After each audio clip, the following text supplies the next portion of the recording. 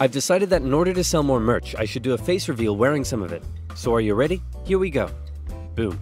New Minimalist and Cold War merch available now, and get the new limited edition Churchill character pin before it sells out, with more characters coming in the future. Link in the description down below. The year is 1917. Fighting rages on the Eastern Front of the First World War. Both Germany and Russia are on the brink of collapse. Soldier, I need you to bring me this man. Got it. Found him, sir. What? No, not Lenin. Lenin, the Russian communist. What? Why would I need a beetle? Lenin, the Russian communist. He was exiled to Switzerland. You know what? I'll do it myself.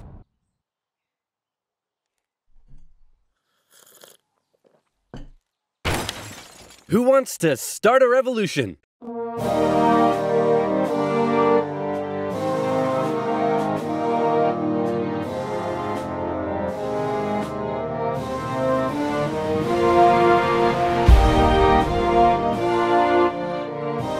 The Germans put Lenin on a train and sent him all the way back to Russia, hoping he and his mates would create an internal crisis. And create an internal crisis they did. The government was overthrown, and Lenin was in charge. He immediately pulled out of the First World War, made the country communist, started a 3-year-long civil war, got shot, broke the economy, caused a famine, and then he died. On his deathbed he said, "Hey man, tell whoever's in charge of giving people jobs not to let that jerk Stalin become the next leader. By the way, who did I put in charge of giving people jobs? That would be Stalin, sir." Stalin was a rising force in the Communist Party. He still had some opponents, but conveniently, all of them were arrested or disappeared. So that was lucky. And so Stalin took over. He implemented his 5-year plans, which transformed the country from an agriculture-based economy to an industrial one. And like Lenin before him, he reigned with terror. Anyone who dared criticize or oppose him would either be killed or left to rot in the horrendous Soviet work camps. Then a short man with a silly mustache tried to take over the world, punched the Russians all the way to Moscow, and then the Russians, with some help from their faithful ally, the Winter, punched them all the way back to Berlin. At this point, being allies, America, the UK, and the Soviet Union were good chums. They held a couple of conferences near the end of the war to decide what would happen next. Hey Stalin, after all your trials and tribulation, you must be pretty happy to be standing here in Berlin. Tsar Alexander made it all the way to Paris. Just give me a second. Hey man, I think something's up with Stalin. I know, right? What should we do? Shall I tell him about the bomb? Yeah, tell him about the bomb. That will scare him. So, we got this crazy new big A-bomb that can destroy an entire city in one go. Yes, my spies told me already. Oh wait, I meant to act surprised. Wow, that's amazing. He already knew. How? Am I sure I want to send nuclear secrets via unsecure public coffee shop Wi-Fi? Am I ever? Dude, use a VPN. And speaking of VPNs, if, like me, you take internet safety seriously, then you need NordVPN. NordVPN hides your online activities from outside intruders, preventing anyone from stealing your personal data and stopping your service providers selling your data to advertisers. With over 5,000 servers in 62 countries, it allows you to surf the net anonymously and securely. And it's simple to use. With just a click of a button, you can connect to a server halfway across the world, even allowing you to access streaming services from that specific territory. Say, for example, you wanted to watch a certain OverSimplified video that for some reason has been blocked in your country. With NordVPN, you can. It works seamlessly across PC, mobile, and tablet. Go to nordvpn.com/oversimplified to get an amazing 75% off. That's just $2.99 per month, with an additional month free for a limited time. So again, that's nordvpn.com/oversimplified, also in the description box down below. Now where were we? Oh yeah. Does the A stand for atomic or ass? Then America dropped their big A-bomb on Japan, and World War II officially came to an end. Hooray, we won! Okay, so now it's time to establish the New World Order. Stalin, you're in charge of Eastern Europe. Now, we want you to let them all hold elections. Oh yes, of course, elections. And these elections will be free and fair, right? Oh yes, certainly, free and fair. Definitely free and fair. Communist, communist, communist, communist, communist, communist. If that's not free and fair, I don't know what is. Throughout Eastern Europe, Soviet puppet governments were established as a buffer zone between the USSR and the West, with Churchill proclaiming an Iron Curtain had descended across the continent. The relationship between the old allies was deteriorating fast. Over the next few years, the British intervened in the Greek Civil War to prevent a communist takeover. In Turkey, the Russians began demanding more control of Turkey's sea access routes, which prompted the US to send their largest battleship to Turkey for a friendly visit. After World War II, Iran was now occupied by both the Soviets and the British, with an agreement to both pull out once the war was over. The British pulled out. Stalin was like, you know what? I think I might stick around. All in favor of kicking Russia out of Iran? You want to know something? You guys suck. Pressure from the UN forced the Soviets to leave, and with the establishment of NATO, the Soviets had no doubt that the West was out to encircle and destroy them. And America announced the Truman Doctrine, in which they basically said, those guys are not cool, cannot be trusted, and we will do everything we can to prevent the spread of communism around the world. Many viewed this moment as the official declaration of the Cold War. Back in Europe, everyone was living in a post-apocalyptic void brought on by the Second World War. Cities reduced to rubble, not enough food. It was terrible. This is great. The more they suffered, the more likely it is they'll turn to communism. Dude, you're really messed up. What's wrong with you? My father used to punish me severely. America realized what was going on and quickly made a move. Under the Marshall Plan, they sent $12 billion to Western Europe for its economic recovery. The countries of Stalin's Eastern Bloc looked on with envy. Hey Czechoslovakia, you want to come get some economic aid? Yeah, but I have to check with my mom first. Sorry, America. I can't come. This was a full-on economic battle raging between capitalism and communism in Europe. If the Western nations developed faster and better than the East, that would be a defeat for Stalin. So he set up his own rival economic recovery plan, which he called Comecon, and he also set up Cominform, which gave him more political control over the Eastern Bloc. But nowhere did this economic battle rage harder than in the city of Berlin. Caught over 100 miles behind Soviet lines, the city had been divided up between the Allies, and the western segments were still under Western control. East Berliners could travel freely to West Berlin, see the economic prosperity and think, maybe this communism thing ain't so great after all. I'm gonna have fun tonight. You're home late. Oh, Stalin. I was just out with my friends. Friends? You stink of capitalism! You're out engaging in imperialist debauchery again! I swear, Ivan, I can't keep doing this. Stalin wanted the West out, so he said, hey, guess what? I'm blockading all of your supply routes to West Berlin. What are you gonna do about it? I suppose we'll just fly the supplies in.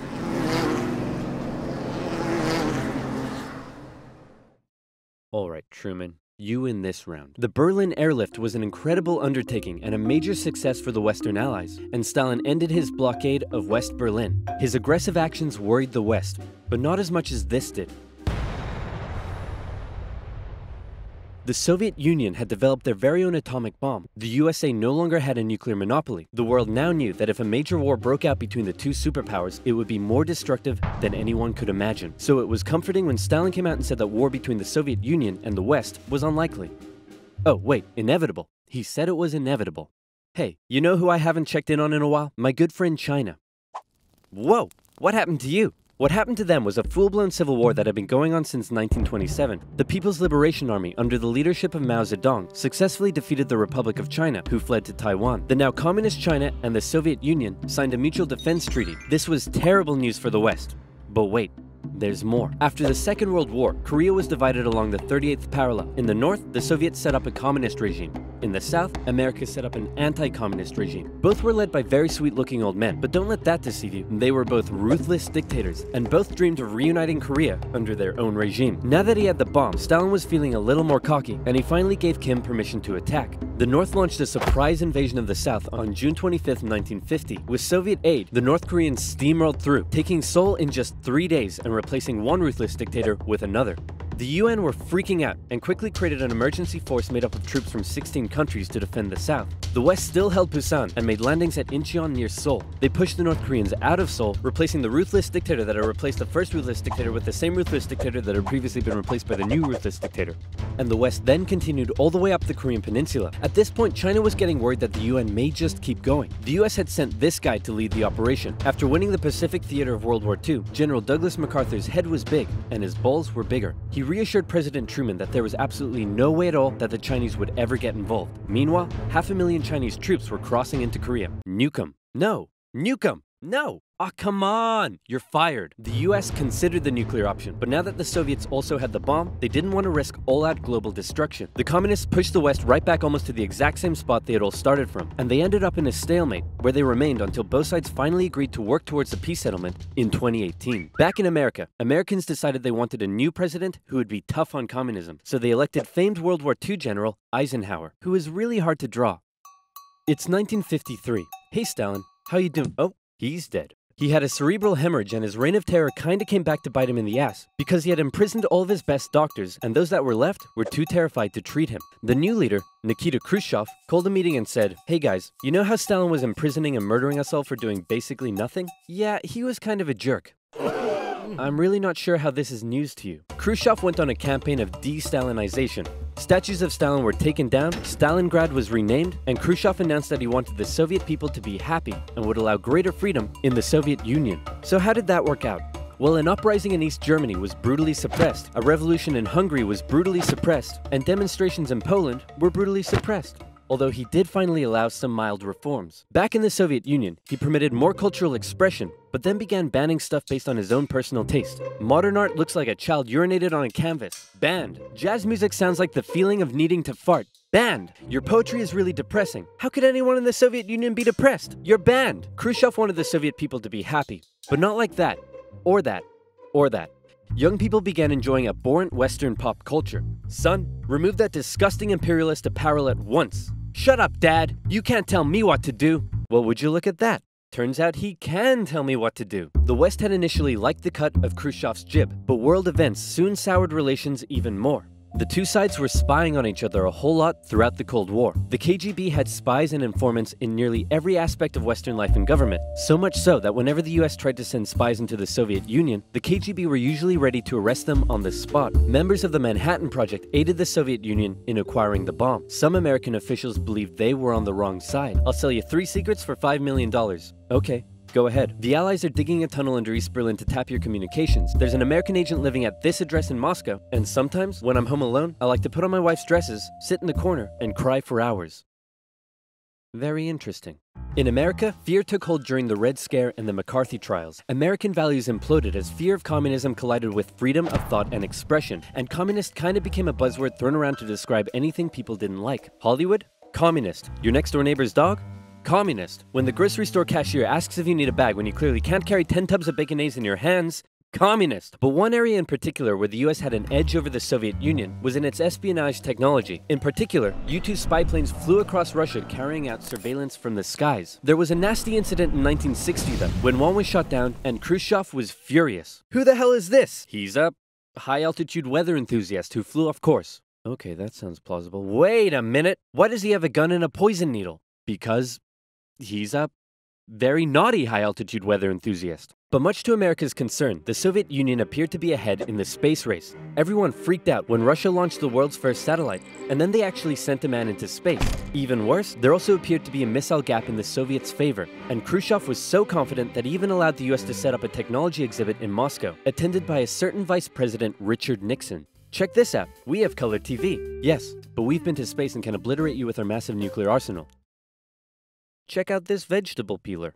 Tensions increased further when both sides upgraded their atomic bombs to hydrogen bombs, and after West Germany was allowed to join NATO in 1955, Khrushchev set up the Defensive Warsaw Pact, strengthening the military ties between the Soviet Union and its satellite states. In 1960, Americans decided they wanted a new president who would be tough on communism, so they elected John F. Kennedy. The Soviet Union was advancing its technology, but it was also bleeding its coffers dry, and all of the money was going towards the military, not the people. Life under communism was still as hard as ever, and Berlin remained a thorn in the Soviet side. The contrast between the economically prosperous West and the struggling East was clearer day by day, and East Berliners were still able to freely travel to the West. Now, many of them were deciding to stay there. Millions defected to West Germany via West Berlin, causing Eastern factories to lose workers and taking a heavy toll on the economy. Soviet leaders decided this couldn't continue any longer. First, Khrushchev tried this: leave West Berlin, or else. Or else what? Or else, I'll be really mad at you. Yeah, no, we're gonna stay. Listen, man, West Berlin is ours, East Berlin is yours. That's just how it is. Kennedy felt pretty good about his show of American resolve. But wait a second, did you catch that? Let's replay it. East Berlin is yours. Uh-oh, Kennedy just told Khrushchev that the USA wouldn't interfere in what the Soviets did with their section of Berlin, so Khrushchev came up with a new idea. We're gonna build a wall, and it's gonna be a big, beautiful wall, and it's gonna keep out all the Mexicans. Just say that's wrong, it's gonna keep in these Berliners. Oh, sorry, it's gonna keep in all the Mexicans. On August 13, 1961, Berliners woke up to find their city divided into two, with barbed wire and guards blocking the border between east and west. Over time, a wall was constructed throughout the city. Families were torn apart. Thousands would risk their lives escaping over the wall, and hundreds would die trying. To the despair of Berliners, the West were unable to do anything about it. But the wall did put on full display the failure of the communist system. As Kennedy said, "Democracy is not perfect, but we have never had to put a wall up to keep our people in." As part of the agreement between the two sides, US diplomats were still allowed to travel to East Berlin. But suddenly, East Berlin crossing guards started giving them the business. And Kennedy was like, nah. In October, the US rolled tanks up to the crossing point at Checkpoint Charlie as a show of strength. The Soviets did the same, and the two were in a standoff. They stayed like that for 16 hours, and the world braced for nuclear Armageddon. Thankfully though, Kennedy called Khrushchev directly and was like, "Hey man, this is getting way too hot. How about you back your tanks up by an inch and we'll do the same? Sounds good. Okay, how about you back your tanks up by another inch and we'll follow suit? Alright, hey, you want to do another inch?" And they both very slowly inched away from the apocalypse. Phew, let's hope that's the biggest crisis of my presidency. It wasn't.